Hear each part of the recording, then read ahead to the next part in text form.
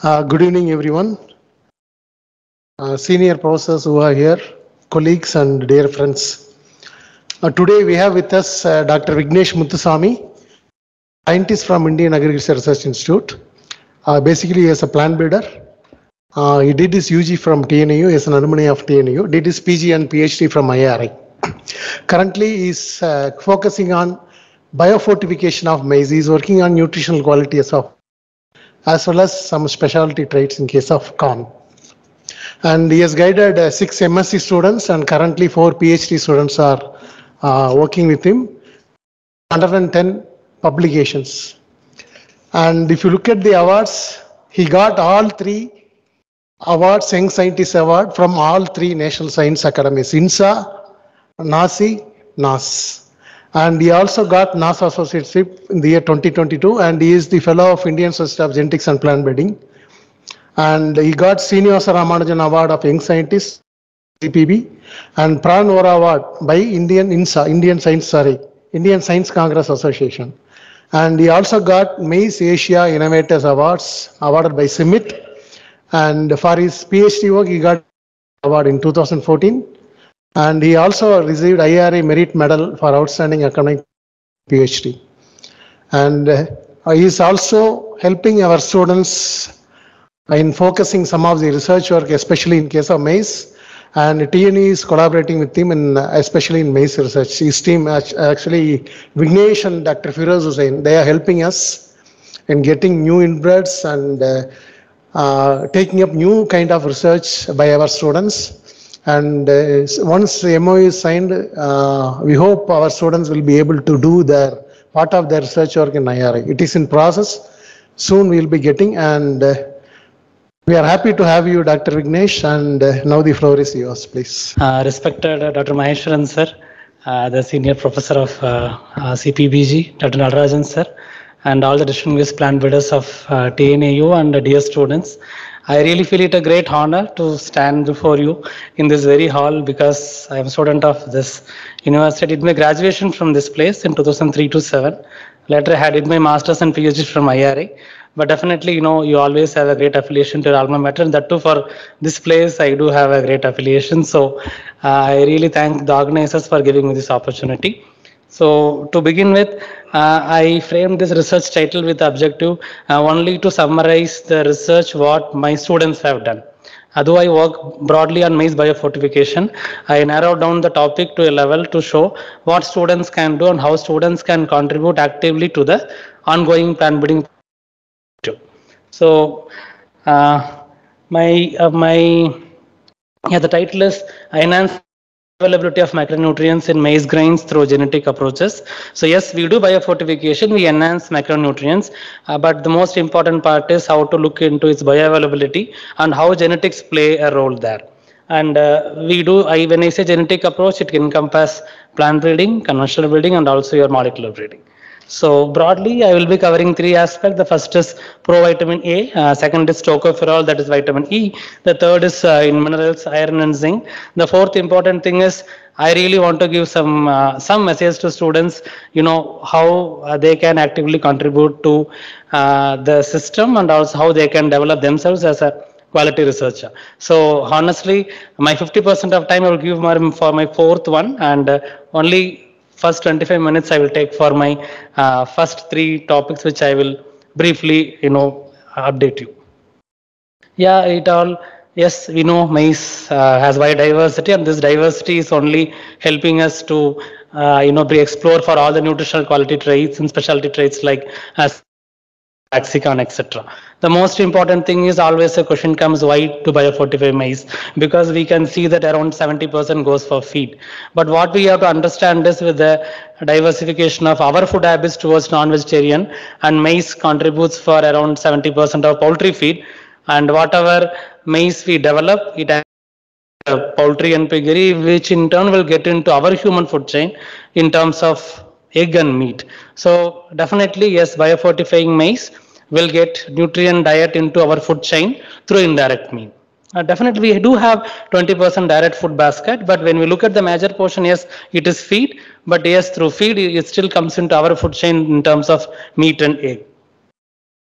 So it all began when I started my PhD, when I was asked to work on carotenoid. There was no clue available. I was told maize has different colors, so you see maize will definitely be having higher beta carotene. So I was asked to profile large number of lines at multi locations. So this color is because of lutein and zeaxanthin and not beta carotene. And only the beta carotene has vitamin A activity. This lutein and zeaxanthin can give only your antioxidants. So we could establish clearly that yes, our germplasm has diversity for color, but that color doesn't correspond to your beta carotene. It is actually for non-provitamin A carotenoids. And then and there I put the publication not to show what I have as publication, only to show to the student how it is important even to document a little information in terms of publication. That is my only intention. I have put the respective relevant, the related publication of that work down, only to show you how documenting the work in terms of publication is important. So I want to make it clear. Yeah. So yes, so we could see that yes, we do not have, our germplasm do not have variability for beta carotene. Yes, even that itself we could publish. Yes, we cannot. What does it show is we really need to introduce something from out to enhance the beta carotene in Indian maize germplasm. In the a paper from CIMMET through Harvest Plus program, where they identified some mutant lines which has high beta carotene. That is actually because of a beta carotene hydroxylase gene, that is CRTRB1, which reduces the conversion of beta carotene. So can you have pointer? Oh, fine, no issue. So yes. Yes. So at the time they identified this line, some mutants at CIMMET, and those mutants they had high beta carotene. You can see of the total carotenoid, 81% is beta carotene. This is again because of a single recessive allele of this hydroxylase gene, which reduces the conversion of beta carotene, so that you can have higher beta carotene. So yes, okay, we got a clue. There is a gene available, so there was gene sequence available, so that we could design. So we got the donors from CIMMET. So please, what the message is, you have to read a lot. So when you're working on something, please keep searching for literature. Lost hope, I cannot do because there is no beta carotene. That time I saw this paper, I was told, I showed to my guide, yes, this is there. Then we could write to CIMMET, and CIMMET is meant for sharing germplasm. Any CG institute, their mandate is to share germplasm. They will be rather happy to share germplasm. So the message of what I want to give is, so you have to keep reading. Reading is the key. Reading is the key. Okay. So yes, then we could get the germplasm. Okay, okay, fine. Gene is known. Then I thought, why can't we look for our own germplasm for this particular allele in our own Indian maize germplasm? Around 400 plus lines I screened, and the frequency was very, very low. Okay, that is fine. But though even in the lines which had this favorable allele, they did not had any higher beta carotene. Then we went for sequencing that part. Then we have seen what is the problem happening over there. Then we could see there is again a indel polymorphism in the 5' UTR region of the gene. This is what I was actually asking for Jiva in the morning. So any mutations in even the UTR regions do contribute for phenotypic variation in the crops. So we had donor from CIMMET, we had the gene available, we had the gene sequence available, so we could design markers. Then we gone for introgression of this gene into some allied poplar hybrids. In 2014, we published the first paper, and we nominated this entry for AACRP testing. So after 3 years of testing, this hybrid got released as the first provitamin A hybrid through AACRP. The most important thing is diversification of, we always talk, we have diversify the germplasm. Yes, we do, whenever any gene information available, that too if it is monogenic or oligogenic, it becomes so easy, we directly go for MABC, but that will not work in the long run. So simultaneously what we did is, we do practice marker-assisted pedigree breeding. We crossed a CIMMET donor with our own Indian inbreds. From F2, we just picked for those genotypes having the allele of this gene, favorable of this gene. Then further, once that gene was fixed, then we went for selfing. We derived inbred through pedigree breeding. Thereby, we do develop our own inbreds, but with favorable allele of this particular gene. So with that, we could release a series of hybrids for provitamin A. Now even up to 2022 we do had hybrids. The most important thing what I want to convey is we always say when we look for enhancing quality the yield goes down. But you see the very first hybrid what we released in 2017 had around 6.5 tons per hectare. The latest release what we have in 2022 is having the yield of 8.2 tons per hectare. So as a breeder, yes, we do focus on quality, but without yield even the quality will not go. So yes, that clearly shows we do target gene, but we have to look at the whole plant as a perspective. So now we have a series of hybrids available for provitamin A. So like among the different countries working, India do have provitamin A rich hybrids in maize. The most important thing is we all know poultry is a major stakeholder. So in ICR or in any in our system, we collaborate with people. So yes, we could collaborate with another ICR institute called Directorate of Poultry Research where they work on poultry. So where we have given this is a normal hybrid. This is our own hybrid which is having high provitamin A, and when they fed into a popular backyard poultry breed called Vanaraja, they could see that this particular when the birds are fed with this particular variety, they have better feed conversion ratio. That clearly shows even with lesser amount of feed they can have better nutrition. So we could establish yes, having provitamin A and QPM maize have improved feed efficiency, reduced abdominal fat, and increased breast muscle absorbed when fed with this particular hybrid. So, and simultaneously, through some meeting, we could get in touch with a particular scientist from NIN. He was interested looking our presentation somewhere to test this for bioavailability through in vitro assay. Then where we could establish that this particular vitamins, when enhanced in maize, when the birds are fed with it, they do accumulate in the egg yolk. And second thing is this around the IRA bred provitamin A maize hybrids have around it could meet around 64% of recommended dietary allowance after adjusting to all the losses. So we could establish that yes, they do have significant health effect on poultry bird and also on in the humans. So the most important thing is in 2017 we had our first hybrid, but we could commercialize this hybrid only in the year of 2022. It took really 5 years for us to convince the companies to license our hybrid. Because what happens is in the beginning we come up with one. In public sector, we do not have something called as exclusive licensing. We always go for non-exclusivity in licensing. So when we had an array of hybrids, now we have around 7 biofortified hybrids. So companies volunteer. Yes, we can have diversity in products between companies. So around only in the last year, we could license to 12 companies these hybrids. So that they can produce and sell the seed, and they can all generate a revenue. We could generate revenue of around 50 lakhs. The most important thing is these hybrids, once we came, we applied for a funding to DBT through a Kisan scheme, where they gave this project to popularize this hybrid. And when we started this program in Jammu and Kashmir and Northeast, now Jammu and Kashmir government has brought a policy that the 20% of maize being produced in the state should only be biofortified maize. It offers is it is duty of the scientists to popularize this technology. Very often we feel yes, I do have publication, I do have product. Even we were frustrated because we were coming up with series of hybrids, nothing is happening on ground. When we go and present somewhere, they will always ask us what next. So it could all happen because we could vigorously popularize. We could talk about it in multiple forums wherever we got a chance. So because of which, finally we could. I cannot say we have done much, but at least we can say we had a good beginning now, where we could license to good number of companies, and they are now producing seed for sale. So the most important part, what I want to convey in the lecture is 2014 when it was part of my PhD program, and in January I have to join NOM training. In November I harvested, so I have to submit thesis. So immediately after the harvest I analyzed the maize samples for provitamin A. The beta carotene recorded was 21.5.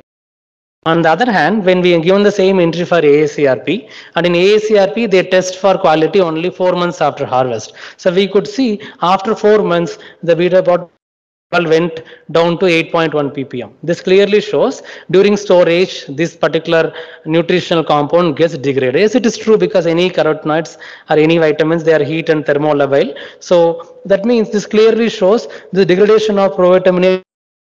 The I was allotted the first MSc student I was having. Then I gave him a problem that why, because at that time we were having a series of inbred with provitamin A and a series of hybrid with high provitamin A. So we did a very massive experiment where we have analyzed, assuming that during the initial period the entire carotene is retained in the kernel, and after 30 days, after 60 days, after 90 days, gradually the degradation starts happening. But we could see that degradation occurs within 3 months. That means within 3 months, around half of the provitamin A is lost. But on the other hand, the hope what we got is among the genotypes we analyzed, there was significant genetic variation even for the retention potential. What I should show is, yes, this retention is again governed by some genetic factors. That means again for a breeder, now yes, I can move one step further and I can explore what can be done next to reduce the degradation. So when these genotypes, when we have seen that some genotype having even 28% retention and some having only 8%, and there is a clear-cut genetic. This for sake of time, I am showing only one graph from this paper. It was a massive experiment, but just to make it very brief, with one graph, I am showing that. So we got a hope, yes, there is genetic variation even for the retention of carotenoids. So this he was my second MSc student who published this in Journal of Cereal Science, and simultaneously I told why can't we analyze the hybrids as well. So the same study we have done, and we could establish there also that yes, we do have genetic variation for the retention. Some hope, there are some genotype which can still have better Pro-A even after storage. So having understood there is some genetic factor, that means there could be some gene which is acting on it. So what is that? So then we went on, we selected the contrasting inbred having extremely extreme retention potential, and we gone for validation of an array of genes like LOX, CCD1, OR gene, like multiple genes we validated, of which we could clearly see, in the beginning they had high 100% retention. Gradually, one particular genotype could retain more Pro-A, another could retain very less, and simultaneously the expression pattern of this deoxygenase gene, that is carotenoid cleavage deoxygenase gene, could correspond to exactly the retention, the pattern of retention in the grain. So then we could clearly establish that through multiple experiment, even through copy number study, that the CCD1, the lower expression of CCD1 could contribute for higher retention. So now we are in the process of looking for either null or a favorable allele which can contribute for increasing the retention, so that we can have this as a next target to introgress in the Pro-A rich hybrid. That means we will have CRT-RB1 in the background with for high Pro-A. Not only that is sufficient, we should always look for a null or a favorable allele of CCD1. We can combine them also to retain Pro-A even after the longer duration of storage, which we could again publish in molecular genetics and genomics. Then the another vitamin is tocopherol. We all know tocopherol is important for neurological function. Even in the poultry birds, it is very well established fact. There is again a gene called ZMBTE4. So we targeted this gene when the information was available. Then we gone for introgressing this allele, and we could come up with hybrids having higher tocopherol. And this hybrid was, we nominated for AACRP testing. Only in the last AACRP meeting we got it identified. Now it is yet to be released through CVRC. We are in the process of preparing. So now we do have hybrids with tocopherol, but again the same problem we faced while storing this hybrid. There was even again a significant reduction of alpha tocopherol, that is vitamin E. So what happened is, again the similar type of study, because now we are in the process of combining QPM, provitamin A, tocopherols. So we have to put multiple nutrients together. While combining together, we have to see how they interact between them, and second thing is we have to look for some other factors which can either enhance or reduce their I could say, which can enhance their bioavailability, or it can reduce their degradation during storage. So again, through one of she is my 6th semester student, Shalma. Then she was given the problem because our inputs were ready only by 2020. Then she could start this work, and we could again clearly see in this case we had other trend where initially they were stable, but only in the latter part of The story there was severe degradation, and we could see again genetic variation, and finally then we could see probably LOX are the most potential candidate gene which basically acts upon this fat soluble vitamins. So there were around 13 isoforms of LOX, and we could finally validate it is a LOX3 for which actually causes through higher lipoxygenase activity the degradation of this tocopherols. So on a wild thought, we thought, okay, these nutrients when stored lost. So why can't we try to enhance this in a perishable product like sweet corn, which we naturally also store under refrigerated conditions, because so we naturally store them under freezing condition for marketing, it is either or it is consumed fresh. So, so then we made an attempt to biofortify the sweet corn hybrids as well.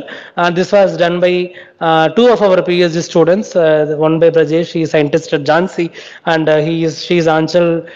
She did PhD with us. So we could even biofortify sweet corn.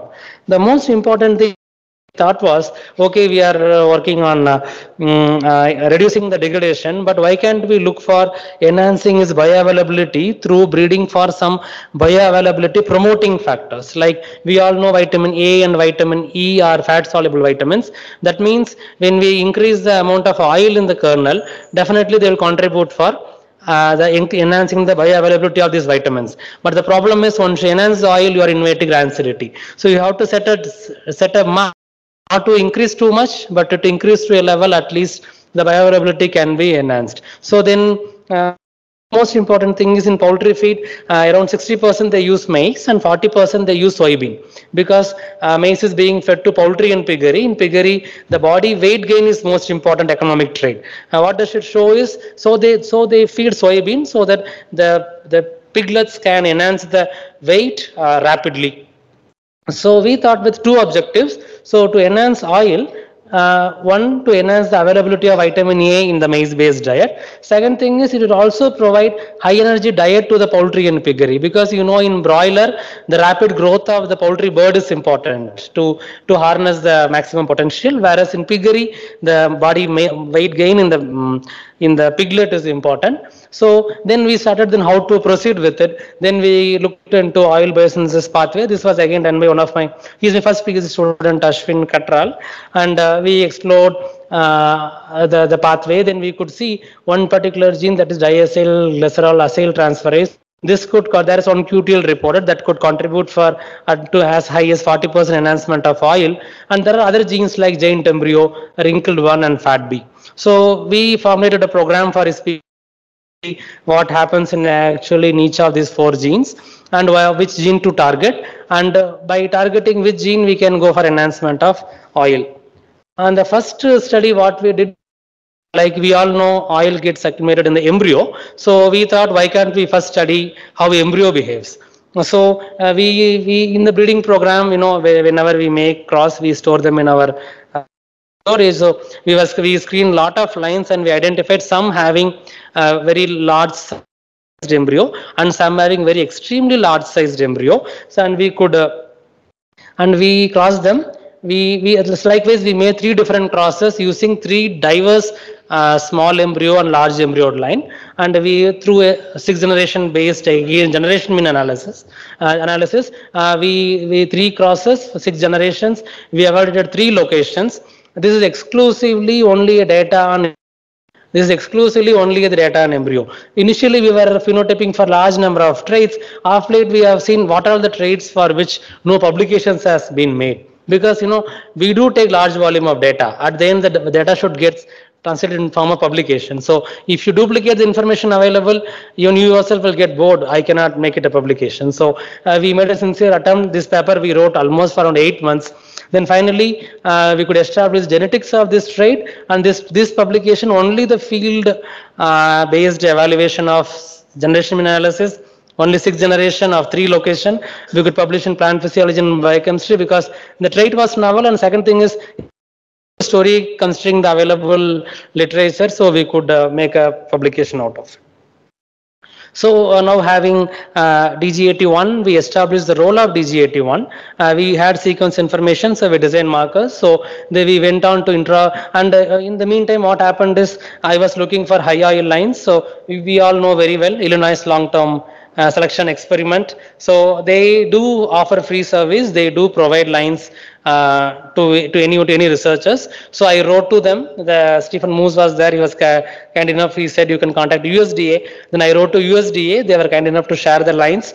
And using those lines which are having very large embryo in their breeding program, now they have attained up to 27% of oil. But those grains have only embryo. There is no endosperm. The very less endosperm. So very less starch, so that the grains will get rancid at one part. Second thing is the problems comes with germination and establishment. So our target is only to look for enhancement up to the normal maize has around 3.5 to 4%. What we are looking was is only to enhance up to say 6 to 7%. Because our objective is to replace to give an soybean in poultry and to enhance the bioavailability of this nutrients. So these lines which are having this DG81, DG81 could have enhancement of oil. The normal lines they have around 4.5% of oil, where if you can see the DG81 based lines which we developed through in our breeding program, they could have around 25 to 40% enhancement of oil.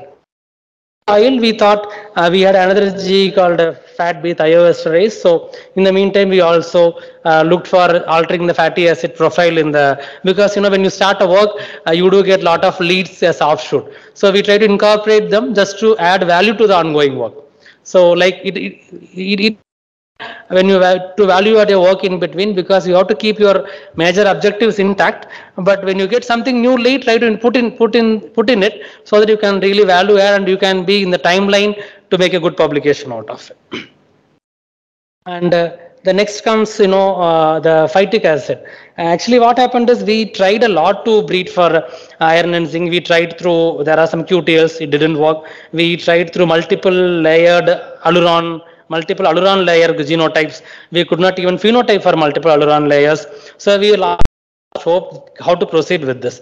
Then yes, we thought okay, we started understanding what happens in this phytic acid pathway. Then in a normal 30 ppm iron, even through any breeding mean, if you enhance it to 60 ppm, but at the end only 5% of them will be available in the diet. You will get only 3 ppm. On the other hand, you with the same 30 ppm of iron as a base genotype, if you reduce the phytic acid, you are enhancing the bioavailability. At the end, you are going to realize the same level of iron in the diet. The message here is directly enhancing iron, they are governed by polygenes, and the environmental effect is really too high. Even when we harvest, I wear gloves and we harvest, even if the labor keeps the cob down in the soil, it gets contaminated. It will give an abrupt value of iron and zinc. Not even once I got a consistent data for iron and zinc in the genotypes in multi-location. So we were very clear the GB is too high, so I cannot have a false hope of directly enhancing through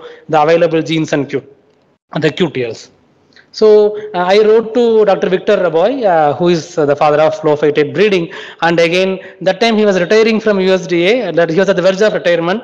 So I was lucky enough, he wrote to me, you wrote to me at the right time that after some months I cannot give you. So immediately he sent to me and he shared with me, and honestly he was contacting through mails about to know the progress of my work. So the message is, often what happens is we do search for papers and we don't get them. We go to SciHub, we put the link and we look for the paper. If you do not get, just with the abstract, we make a story in the review of literature, we end the story.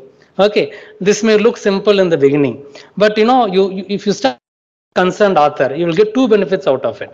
Number one, any scientist, we do have some sort of, I should not say ego, we do look for, see, my work should get recognized, right? So if you're writing to some scientist, he will really feel elated. He will be happy to share you the literatures. Second thing is, he will be in the link, he will be sharing you multiple literatures. And third thing what happens is, once he may or may not follow up your work. At the end, once you complete your work, if you make a manuscript, if you send it to your journal, he could be the potential reviewer of your manuscript. Often it happens because you're writing to someone who has worked so long in an area that I always do. And I have realized this at multiple point of time. We do contact people from CIMAT or from any CG institute or even in the universities at US. We contact them, they send literature, they do send multiple papers to us. And finally, we do give them as reviewers, or it goes to them by the virtue of similarity in work. So definitely he will also would be happy to promote your work because his paper is cited. Second thing is his relevant area of research is getting highlighted. So you see, everything is interconnected at the end. Okay, so please develop the habit of writing to the authors, because whenever you get you do not get a full length article of a paper in online, you will definitely get the abstract along with the contact details. Just corresponding author, he will be the happiest person on that day to send you the manuscript, because he will feel so good. Yes, someone is recognizing me. So please do that. This I tell all my students, I say, don't go to Sci-Hub, don't write to anyone in your, don't write to your friend in US, so that he can, some of you see me doing postdoc there, you will be writing to them, they will be sending you. The same thing, you just write to the concerned corresponding author, he will help you in multiple ways. Okay, please do this. This is the what experience I understood with my short 12 years of experience, I should say.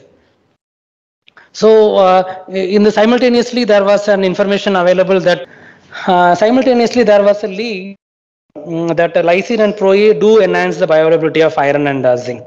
So we thought we do have Pro-A rich genotype, we do have low phytate mutants, why can't we combine them and see? So and in the beginning we first developed, so we do first as a part of it we design primers, we design markers for the gene, because we do got donors. And because once you get the donor, you have to start introgression, for which you need markers for selection. So first MSc student who is now a scientist at IRA Assam, and we could publish this. And then we crossed this donor with a multiple array of lines in our breeding program, and we did intensive selection. This work I gave to my one of my MSc student. Then we could see that we developed an array of low phytate lines, which also has good agronomic performance, as you could see from the image, and which we could publish in one of the crop and pasture science. The most important thing is, so we do have designation of genetics and plant breeding. Yes, I am a plant breeder, I have to develop varieties. That is my mandate. I still have a word genetics attached to it. So I should not lose that touch of genetics and the basic research from my research endeavors. So we do whatever program we give, we ensure that the lines are developed out of it. On one side, simultaneously we also focus on development and how who worked on that particular topic, when the hybrids are released, they also become part of that variety or hybrid. Where we do that very religiously. So this hybrid is in our, we have a low phytate maize hybrid. Simultaneously for LPA2, same thing, and this we could publish, plant breeding. And so now if you see the performance of these two hybrids in AACRP trial, we could see the LPA low phytate hybrids do performed well in our AVT1 trial over the checks. So now we are there in AVT2. Now we are in the process of promoting these hybrids in our next commercialization pipeline. So this is what I just want to give an overview of what actually we do in our this is not about the entire work of our biofortification program. Whatever I have shown to you is all only from my students' research program. So we developed some LPO and LPO2 lines. Then I thought, why can't we see what happens when we combine them together? So we had isogenic lines for LPO1 and 2. This I gave to another PhD student to make a cross between these two nils and see in F2 look for double homozygote, and you see what happens when we put these two genes together. So we could clearly see that it is LPA. There are three different genes. It is LPA1, which which can cause higher decrease of phytic acid. LPA2 could reduce only 30%, whereas when you combine them, still there was no much effect of combining these two alleles. So use of LPA1 alone is not sufficient to go for reduction of phytic acid. Now low phytate lines we have, they are all basically LPA low phytate lines. Like this is what this is what I just want to give an outline of what we work on, the retention of bioavailability of nutrients in our maize breeding program. honestly, my intention of coming here to present before the students was to talk about something what actually you should focus. You may think I may not be too mature enough to talk these things. Even with my little experience, what I have seen with students doing elsewhere at IRA or TNAU, because I do get thesis from many universities. I do go for evaluation of question papers like vivas, qualifying stuff and everything. So the what difference what I realized between the two section of students, one who work a lot, who are listen to whatever their guides say. But the problem is they will listen only to whatever their guides say. They will not think beyond it. And they will do lot of work. They will prepare n number of tables. At the end, when we look at their publication, they lag because they get lost among all the tables. On the other hand, there are a certain group of students who doesn't work, who are smart enough, just do little work, get degree and go. See, both will not work in long run because there are a lot of seniors here. They may differ. I just want to say, for those who are beginning their career, that who are at the first and second year of your PhD, I really reiterate these 4 P's are very, very important in your career to lead a successful professional life. The very first thing is publication. Many may differ with me, but still, as of now, globally, in any scale, publication is considered the most important criteria to judge what a scientist is. Because I am not going to read thesis of anyone. No one is going to get access of your thesis. So anyone will get to know about Vignesh or Bharati or Pooja. I am just taking the names of whomsoever I know. So they will get to know about them only by searching. So what publication comes in Google Scholar. So even for me, Ravikeshan sir looked in Google Scholar and he was telling how many publications I have. Yes, that is the reality. Okay, so yes, this is the very important thing. Then come projects. To get projects, you need publications. You write to any funding agency, it will go to someone for evaluation. And again, the evaluator sitting there will first whether the scientist is capable of running that project or not. And the capability of a scientist is known by what is the previous work he has done. The previous work he has done can be reflected only in the form of publications and nothing else. Because he cannot sit and look for your thesis to know, oh, he has done so much of work. Right? He cannot do. No one will do for that matter. So these two are important. And the third thing is product. Yes, we are breeders. For us at the end, what gives satisfaction is our product. And having good publications and projects will lead to diversify your domain of product development. Yes, routinely we do many things, but still you can add some value to your ongoing breeding work. That comes with this. And if you have all these 3, definitely peer recognition comes on its own. And I have put 2 points here. They're highly interconnected. Yes, it is true. They're highly interconnected because having one will definitely lead to getting other. Because if you have to get any award, I have seen the circulation of ISPB awards as well. Being a life member, I do get the mail. I have seen even it is requested there how much publications you have. Okay, your OGPA is being asked for. That is one part. Beyond that, what you have done, what publications you have also matters. So starting from the Society Award to any National Academy Award, first what they will see is publication. So it has relevant to your peer recognition. But in the beginning of my career as a youngster, publication alone may do. Gradually, they will ask in what area you are working, for which you have to have some projects to show, yes, I am working on that area. The third most important thing is as a breeder, okay, fine, you got good number of publications, what varieties you have. So it is only the multiple responsibilities. We face this often in our review meetings. Because Dr. Manomani madam comes for all our CRP meetings, Dr. John Zoyle sir, Sendil sir, they all come. So at the end we face this question. So what product you have with you? So these 3 are important, and you take these 3 are being asked for. So I remind all the youngsters here, those who are students, you please ensure you are starting as early as the first part of it. So I just have what I observed from my students. I have some points to make. The very first thing is, what is very important is being in the timeline. Because when I have given a point, better to be ahead of your guide. Why I wrote this is, for you, doing only your PhD title and objective is sufficient. So you will be giving your entire time and energy in thinking and executing your PhD research topic. But for a guide, he has to take class. He will be having multiple students. He will be having multiple administrative activities. Multiple things will come to their place. So you will become one of the activity of a guide. But for you, this is the only activity. What does it show is, yes, you have to be even ahead of your guide. It should be other way around. It is you who has to take paper and go to search for literature, read and go to your guide and tell, yeah, this has come, can we do this? So unless you inculcate this habit, because at the end I have seen students easily putting blame on the guide. Madam paper எழுதவில்லை, sir thesis முடிக்கவில்லை. See, why would they? It is your thesis, right? And it is, if at all a guide only has to give you the research idea, then it is you are going to have the degree of PhD, not your research guide. They already got their degree. We all already got our degrees, right? So please make it a habit. You have to read. It is you who has to go to your guide and tell if something new has come and can we do this. And this is very important to be in the timeline, because the world is moving fast. The way the people are making publication, by the time you do and execute something, by the time you finish, someone would have published it. Okay, so it is you who has to be ahead to make it happen. Second thing is timely compilation.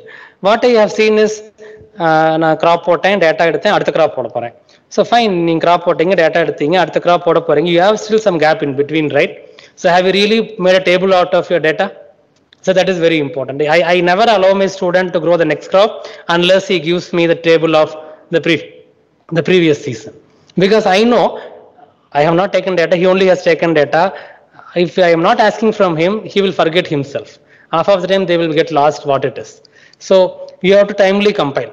So this is timely compilation, and there is another important point is, often you all send abstracts for conferences, you do make posters, right? So even while making posters, try to make tables in such a way, those tables you can use latter part to make it as a research paper. Because in a poster you just put shabby things, where you feel poster yaar pak. Right, with that attitude we just put things and go for poster. And had you put some time in making a table and pasting there, half of the time would have been saved later, which you would have used for making a paper out of it.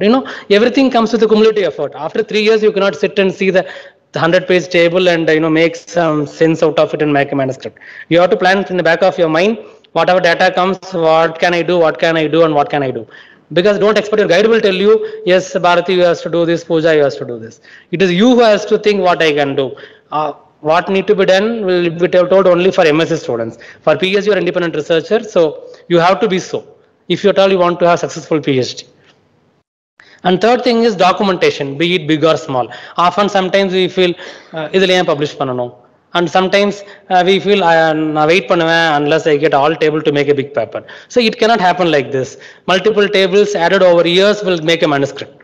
I'm sure many of you will be doing this. I am just telling for those who are beginning their PhD career to make it a habit, because I will show the next slide. I do struggle with my students. I will show with the data. Yesterday night I was preparing that.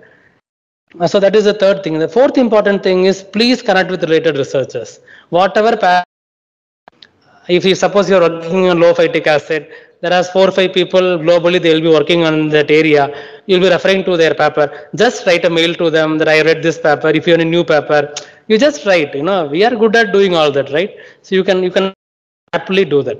If you do that, he will be remembering you. And let me tell you very frankly, they could be the potential reviewer of your manuscripts in international journals. Because you will be sending to Springer or elsewhere, they will be looking for a reviewer. They will sitting over there, will look for related researchers to send your manuscript, and naturally he will get only those people. Am I right? So, and he, by the virtue of having a prior information about your interest and your activities, and he will definitely have, I am not telling this will happen certainly, but there is a good chance that these things do happen. So, please connect it with, you try to connect with the related researchers. The fifth important thing is persistent efforts. See, what I have seen recently, even with my student, is we have lost the habit of accepting the rejection of a manuscript. Yes, when I sent a paper, I should get acceptance third day. Irrespective of it, I pay it. Irrespective of I know the editor, in whatever means.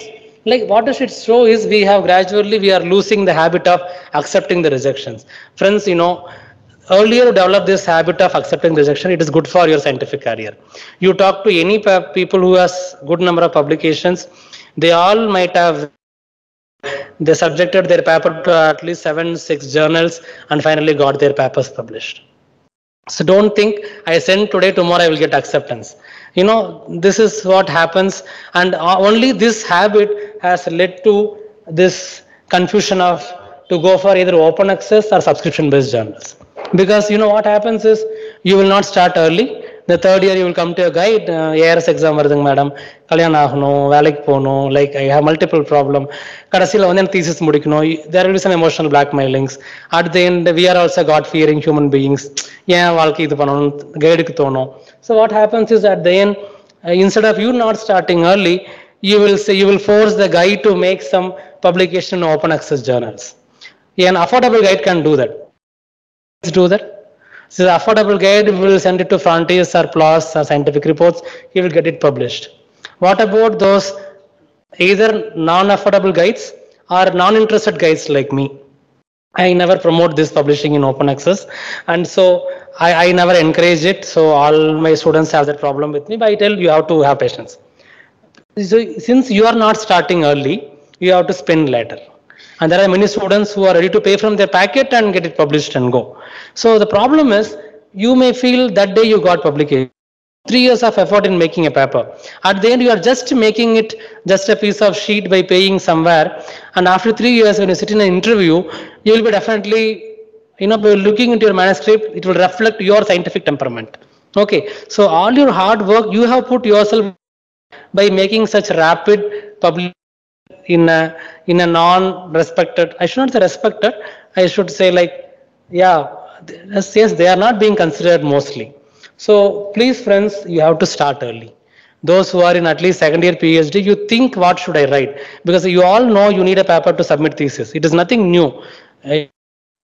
உங்களுக்கு வந்து third இயர்ல சொல்லல paper வேணும்ட்டு. When you join PhD, in the brochure it was written you should have a paper to get your thesis. What is it? That means you should be prepared. Like there is no point in coming to guide at third year and telling, oh please I need a paper, Kalyana. Like you have multiple problems. Yeah, that's true. I do have problem. I did have a problem. That doesn't mean that I can go for such emotional things, because such things make you short-term happiness, but in the long term you will definitely feel lost. You will regret yourself why I did so. So please start early. This is the very important point I want to tell you. Explore journals. We often, we just இந்த 4 journal இருக்கு, அதில் அனுப்பிச்சா போதும். You first see and Google. The best way to explore is whatever literatures you are using for your thesis, you make a list of journals they have been published. Okay, you are having a list of references. Parallelly, you make list of journals in which I references. So now these journals are your potential journals to communicate your manuscript. So there is nothing, no big idea here. It's all only you have to put more of your smartness and and see. Yes, because we all think, okay, here we can send or to IJGPB or to plant breeding or Euphytica or Frontiers, but there are n number of journals in plant breeding. So you have to explore journals. And the most important thing is, when you explore journal, they do have a lot of special issues. And special issues are something is like a special train. Tirupati போற ட்ரெயின்ல திருப்பதி போறவங்க மட்டும் தான் ஏறுவாங்க. So likewise, if you have a special issue of a journal for only for drought tolerance, the editor will be having some dearth of manuscript, right? So you can fit yourself best into that particular special issue. But what is important is you have to keep exploring. Okay, you do see mobile, but sometimes see such things as well. When browsing, you browse for certain things. Just look into journals, you explore them. What are special issues available? Can I fit into it? If you can fit into it, just make a draft ready and submit. So that on the one hand, editor is looking for an article for special issue. On the other hand, you are working in the related area. It's a win-win situation. அவங்களுக்கு article வேணும், உங்களுக்கு article வேணும், right? So, but you will get to do some homework to do this. This you don't expect your guide will tell you. The problem is you will expect everything guide will tell you as if that it is the guide's thesis. Absolutely not. Okay, so guiding, I always say this statement very rather ruthlessly. Guiding students is only a part of our job, and that too, as far as PhD is concerned, the self-thinking and self-execution and self-writing is very, very important. To be yourself an independent researcher. After 10 years, you will be sitting in the front row and you will be teaching students. Unless you develop that independence, that's what I got from my guide. So you will not do this as the latter part of your career. So please do.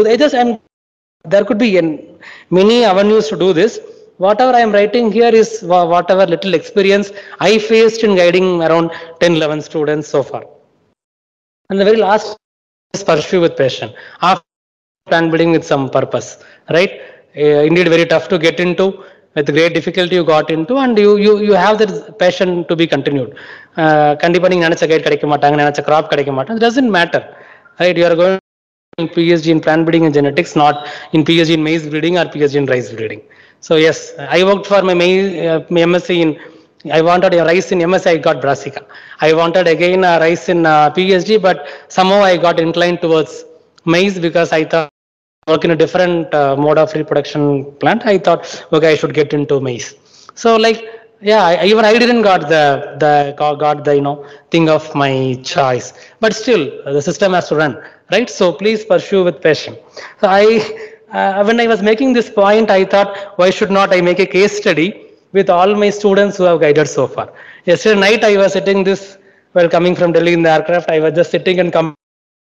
So I have guided, my MSc students. They all joined. Say someone joined in 2016. He completed in 2018. Again, it took 1 year for him to write a paper and give it to me. So by the time he joined with some other guide as a PhD, but yes, I have to be behind him literally that yes, please write them on, because I was also a beginner. As a scientist, I do need my publication. I have put a lot of my energy into the student. So I pursued. So we communicated that to totally, 4 journals. It took 8.5 months to get it accepted. It took 8.5 months time.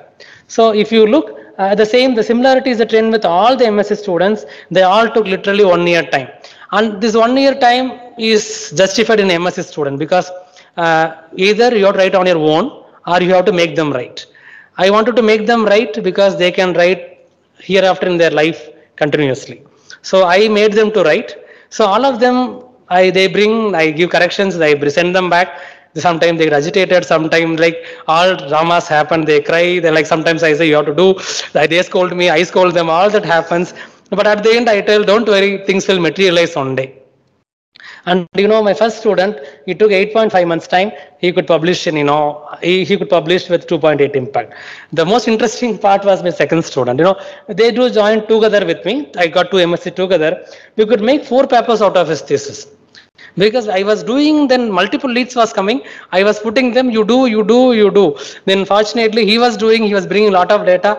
That time it was like, my family was we were in family way, my wife was in village, I was all alone there. Oh, I thought it was a good time. Then we compiled all data, we analyzed in multiple ways. Then finally we could make out 4 papers. The very first paper, it took 12 months exactly. I think we communicated to 4 journal, and one day he told, sir, I will pay myself and publish, but I want a paper in. I said, nothing doing, you have to wait. And finally we could make 4 paper, but if you see the number of journals we communicated, it varies. It took even up to 1 year to get it accepted. The third interesting was, the Manoj Gowda. For him, it was a part of another student's thesis from a DBT project. So it has to go combinedly with another, my mentor, Dr. Feroz. So we have to make it. So it was communicated to Frontiers in Plants. Even there it took, we started with some other journal. It finally went, we had a compulsion of submitting the PhD student's thesis. But I will tell you how we evade paying to the journal. I will come to it later. The fourth important thing is Saikat Pal. He worked on male sterile baby corn. Surprisingly, I communicated to the journal. Within 3 I got the acceptance directly without any revision. So then I went into the editorial role. Finally, when the communication script went to editor who works on maize and who had historically worked on the TCA cytoplasm of maize. So sometimes we do not know, to whom it goes. That means we have to give a try. Even we didn't expect it will go to him. He was so happy to see that now everyone forgot male sterility. Now we started using that for baby corn.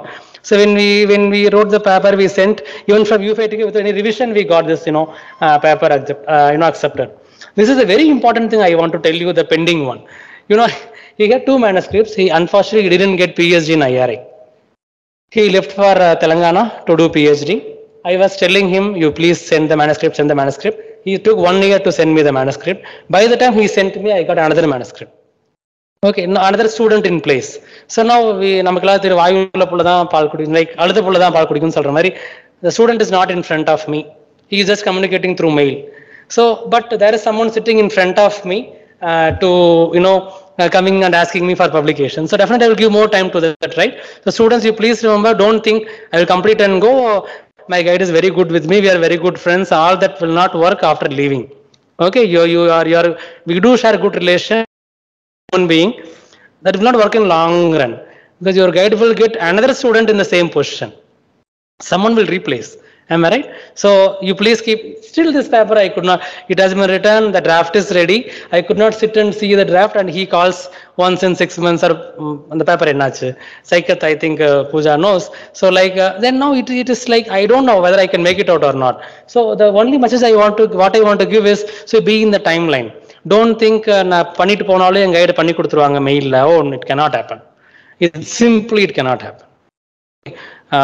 The priority changes with time. Even maybe after 5 years, even my interest towards, my time go towards publication may go down. I may increase my time towards popularization. Everything is with time, it is connected. And you know, the another student is Sridhar Ragi. This is again the Victor Raboy story. We could communicate it to science and plant breeding.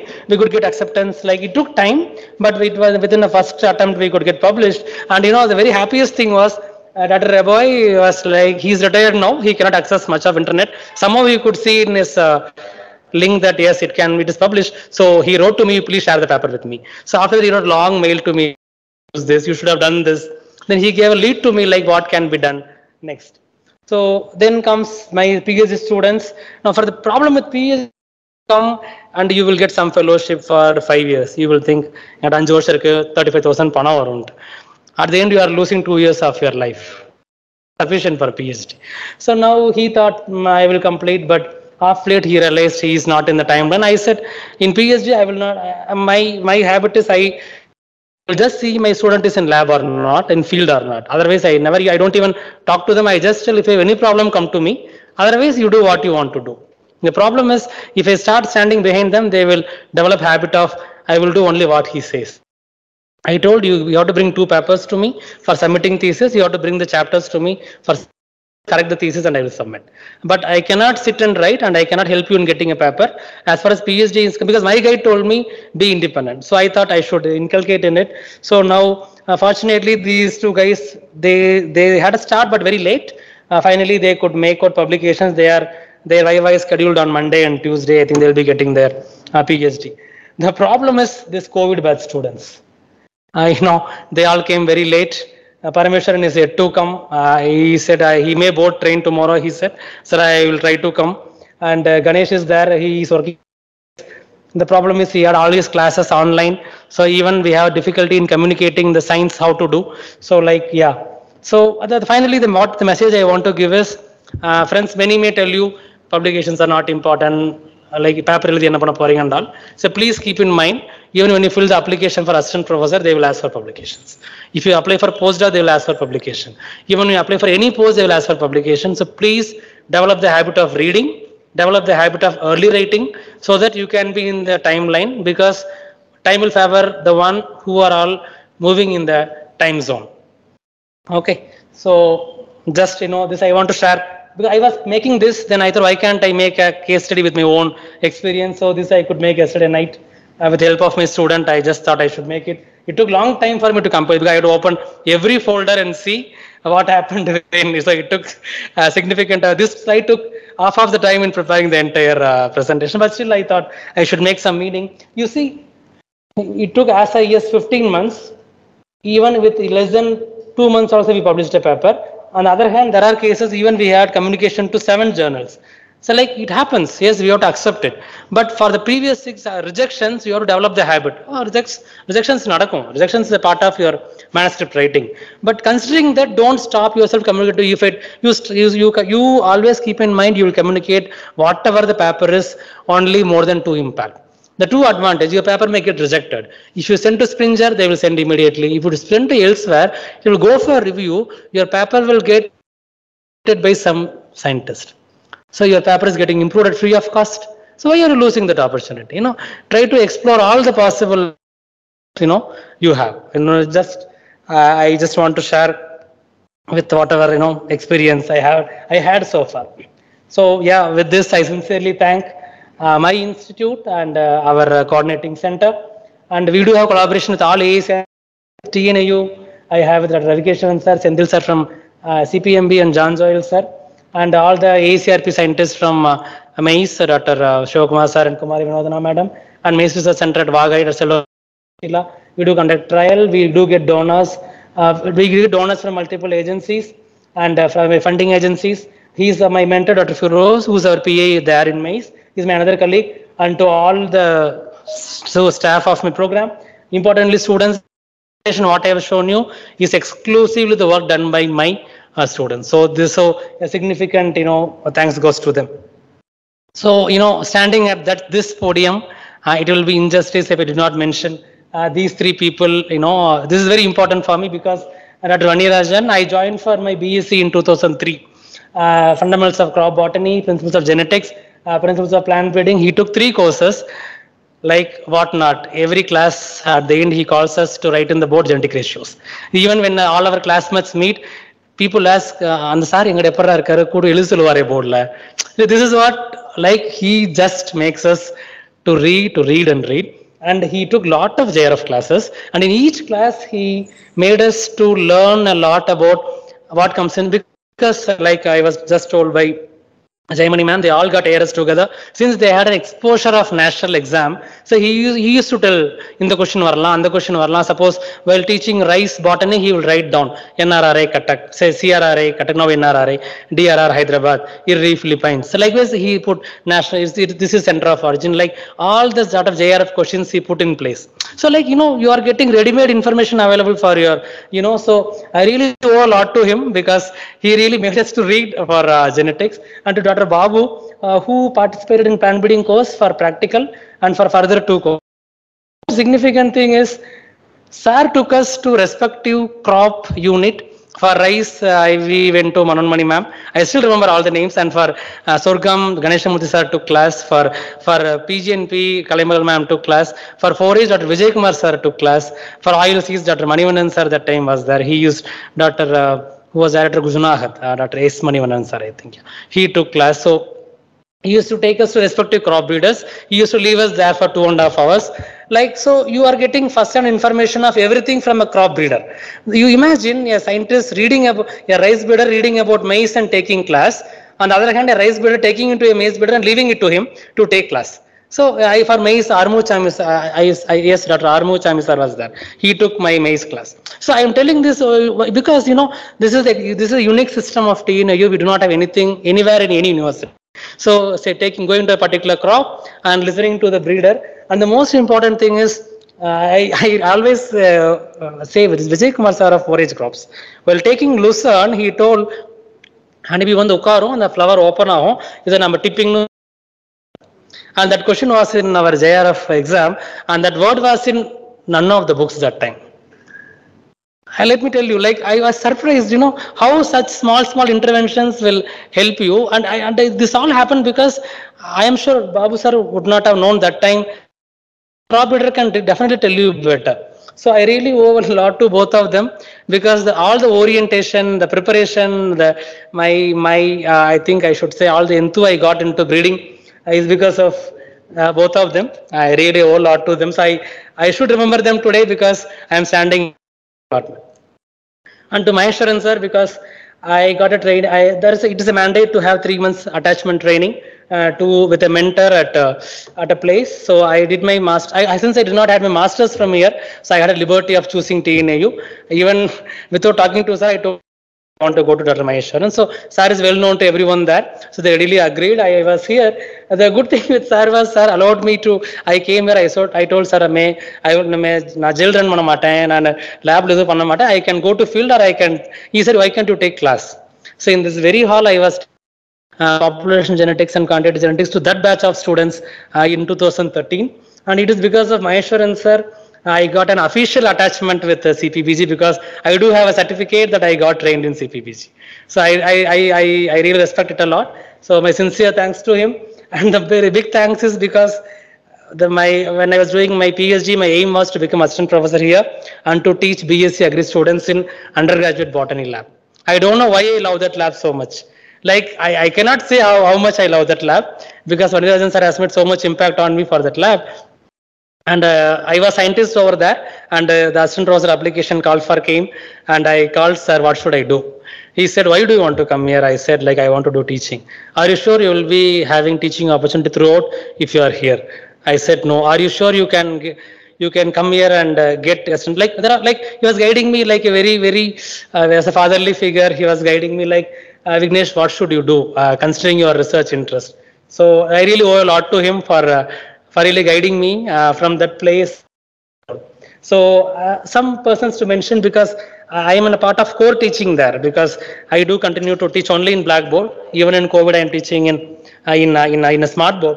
So like Dr. Ramasamy sir from agronomy and Lakshmanan sir and Mahendran sir, these three people supported me a lot in taking classes. The way the three people took, I imbibed all of their qualities. I try to follow. I don't know how much I am following.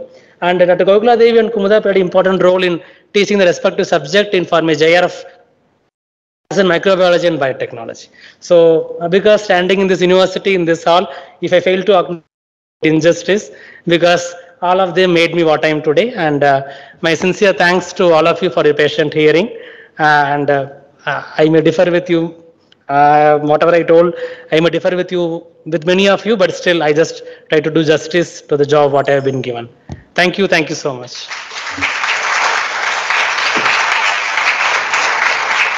Any students want to ask? I think we are running short for time for I think GB or.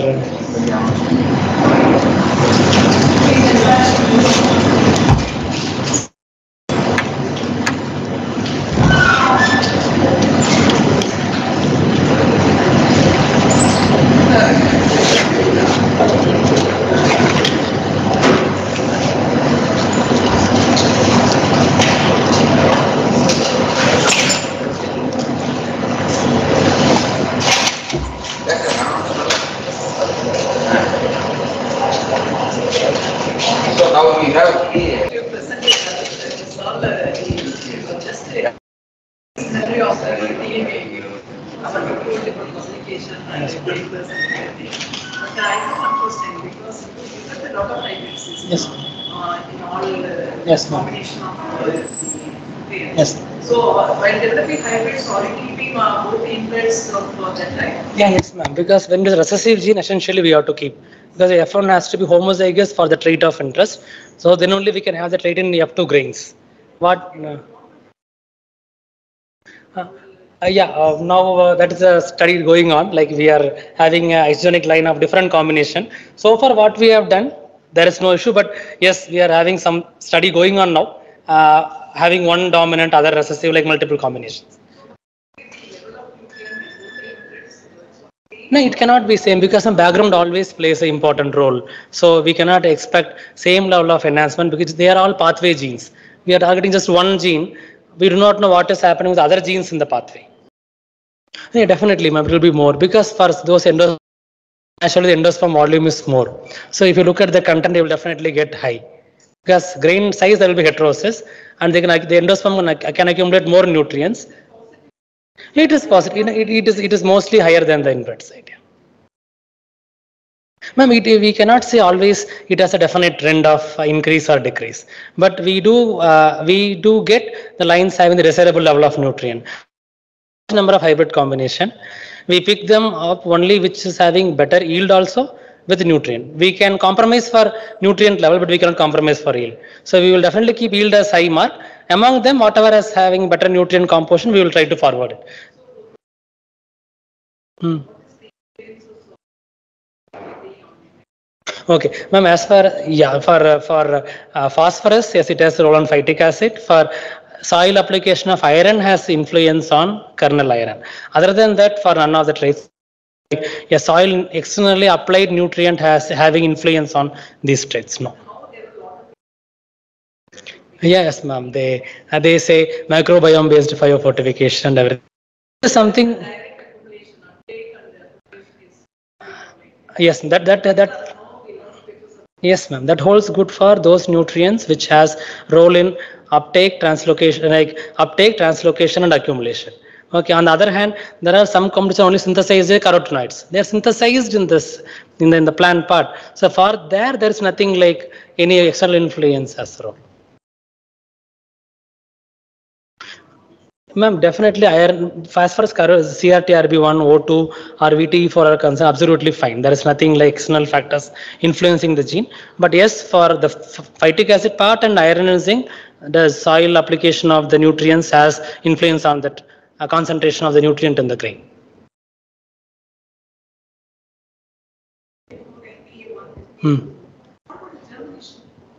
Ma'am, yeah, we develop an array of inbreds. We screen them in field. So we will try to we advance only those which has performed, which has produced seed.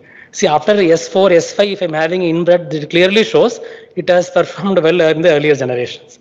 Otherwise, I cannot have an S5 line of a LPA1. Ma'am, absolutely. Like, ma'am, LPA1 individually there is no effect. LPA1-2 combination, the student is working now. And the line is in field. Now he has to take out and do all seed-based enzymatic activity and see. That is yet to be done. So he got relieved. He got as assistant professor at some university in UP. He went in between. So he has to come back and complete. Hold for him. He will be joining in January from university. So he has to continue that and submit thesis. So in my case, they have to come and I will not do and give. So you have to come and finish and go. So I am waiting for him to come and finish. Sir, please. Yeah, yes. Yes. See, whatever first I will start with inducers. Whatever inducers we have now, they are all from University of Hohenheim. So Germany, they have lot of IP restrictions. You can use it to make cross, but you can't even derive line out of it. So we do got those lines through CIMMET with again a condition, IP condition, that you cannot use it to develop line and do hybrid. So now what we did is our mentor is working on it. There are genes like MTL and DMP genes. So he got some donor lines having MTL and DMP from US. In US there is a system called as National Plant Germplasm System. They offer free germplasm after 15 years of expiry of IP protection.